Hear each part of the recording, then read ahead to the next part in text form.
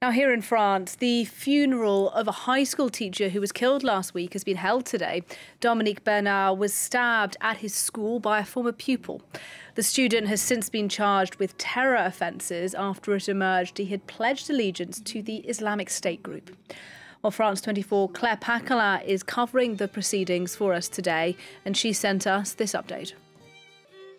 We've been learning more about Dominique Bernard during his funeral. His wife and his sister spoke. We understand that he just loved books. He loved French literature. Céline, Proust, Flaubert. He was a specialist in Julien Grec, and he also loved Shakespeare. He was also a big fan of nature.